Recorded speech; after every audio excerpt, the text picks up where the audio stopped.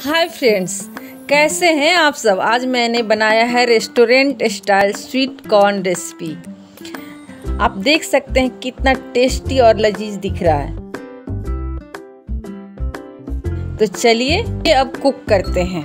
मैंने sweet corn देखिए मैं छुरा रही हूँ। स्वीट कॉर्न मैंने लिया है, इसको मैं छुरा रही हूँ। ये मैंने पूरे स्वीट कॉर्न को छुरा लिया है। ये देखिए मस्त इसके दाने निकले हैं।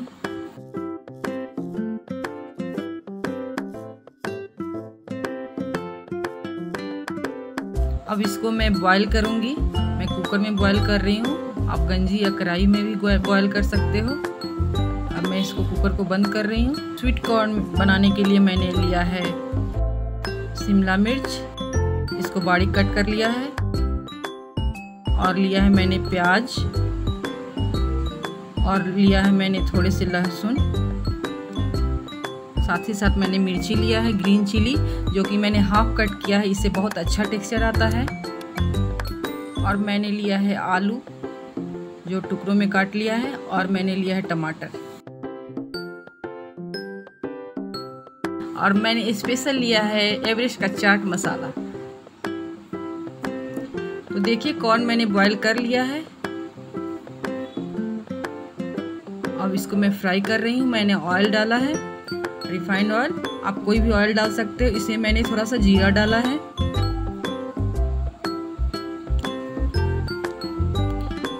सबसे पहले मैं इसमें आलू डालूंगी। आलू को सुनहरा होने तक मैं इसको भूनूंगी।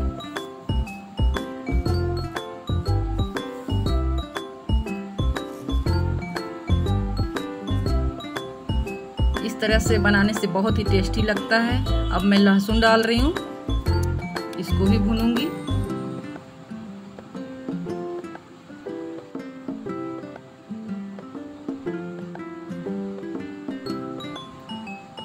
देखिए सुनहरा हो चुका है।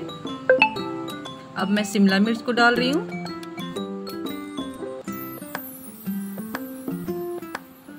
इसको ज़्यादा भूनना नहीं है। उसके बाद मैंने जो ग्रीन चिली लिया था उसको मैंने डाल दिया।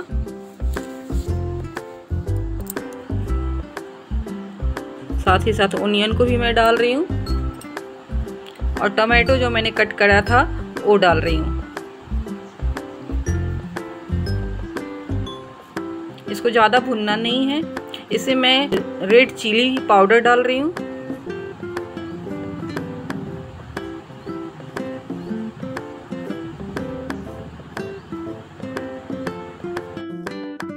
और कॉर्न जो मैंने लिया था उसको मैं डाल रही हूँ, बॉईल किया था उसको मैं डाल रही हूँ इसमें।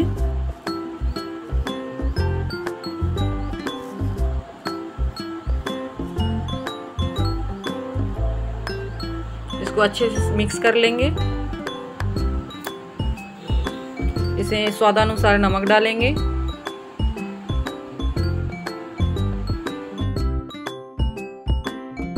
और इसमें मैं बटर डालूंगी, और मैंने जो चाट मसाला लिया था उसको मैं डाल रही हूँ, जो कि स्पेशल बनाता है। तो आप देख सकते हो कि स्वीट कॉर्न तैयार हो चुका है।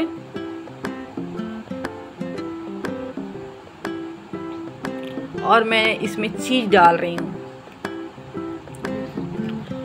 चीज़ को ग्रेट करना है।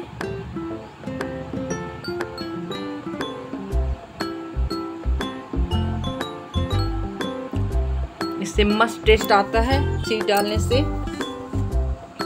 चीज़ी स्वीट कॉर्न आप ज़रूर बनाना। मैं तो हमेशा चीज़ी स्वीट कॉर्न बनाती हूँ, बहुत ही टेस्टी लगता है मुझे।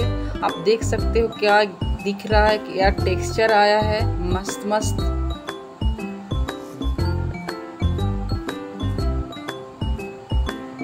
देखिए मस्त मस्त बना है रेस्टोरेंट स्टाइल स्वीट कॉर्न।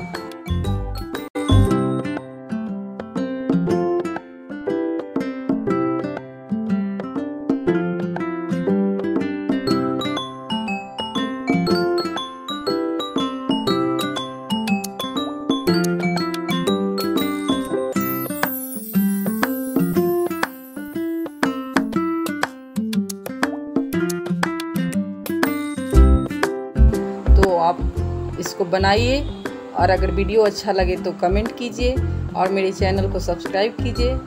तो नेक्स्ट रेसिपी में मिलते हैं। Thank you.